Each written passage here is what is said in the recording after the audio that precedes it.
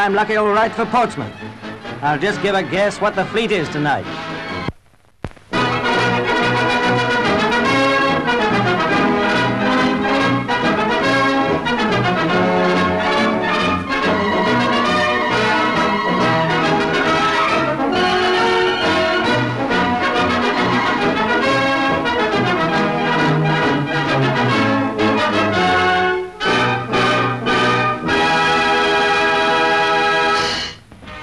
About 40,000 people gather at Merseyside to see the launching of Britain's latest battleship.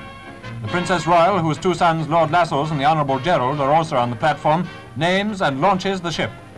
I name this ship Prince of Wales. May God guide her and guard and keep all who sail in her.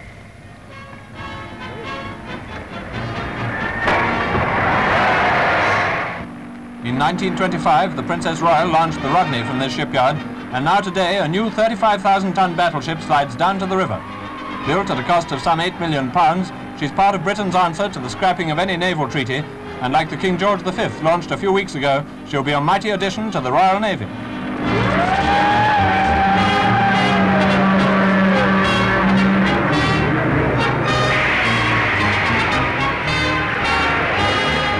When commissioned in about a year's time, she'll carry 10 14-inch guns in 3 turrets and 16 5¼ inch.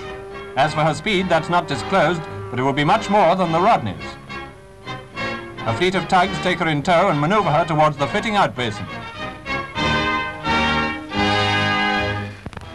British military power assists in the defence of the land of pyramids.